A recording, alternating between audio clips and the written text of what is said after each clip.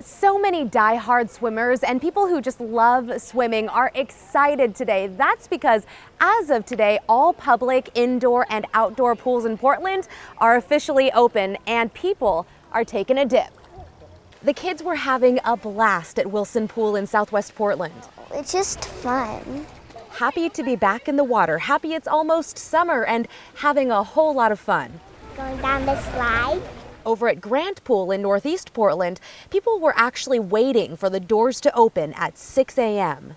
Because right on the dot, they're ready to go. Well, I always try to get here when it opens just to get going. And on opening day, Barb was the first one into the pool. Oh, I love it. It's always a thrill to be able to swim outside. Other swimmers agree.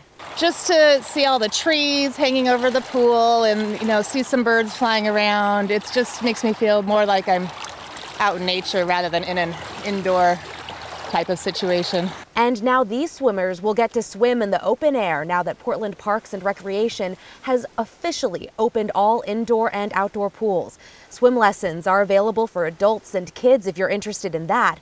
Usually for 10 lessons, it's almost $60. Many of the pools also have swim classes in Spanish. There are so many ways to have fun at the pool. You can take advantage of free swim sessions if you'd like. Just go online to Portland Parks and Rec's website to find out the dates, times, and locations. You can join a junior swim team, or you could just splash around and have fun that way. In Southwest Portland, Pitawanich, KGW News.